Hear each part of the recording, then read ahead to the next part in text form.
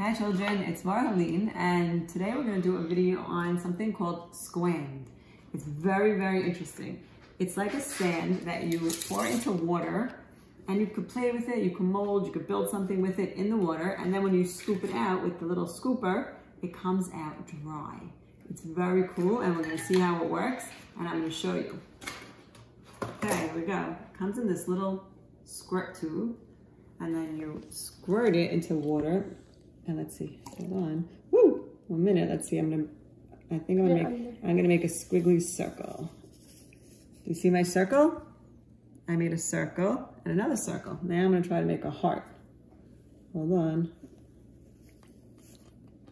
Oh, it's coming out very fast.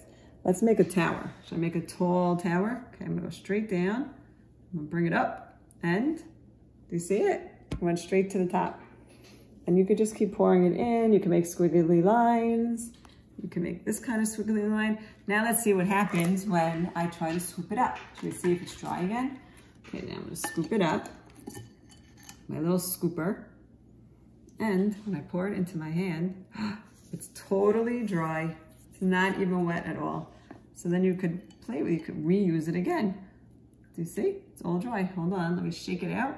Pour it in my hand, and it's dry. Very cool sand. Now we could do it again. Do you see? Hold on, I'll shake out the water from the bottom because it's like a sifter. Do you see there's little holes here?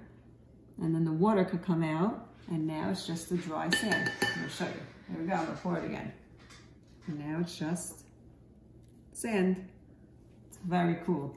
It has like a fork type thing on this side, and you could move it around. See, you can move it around and you can make however you like.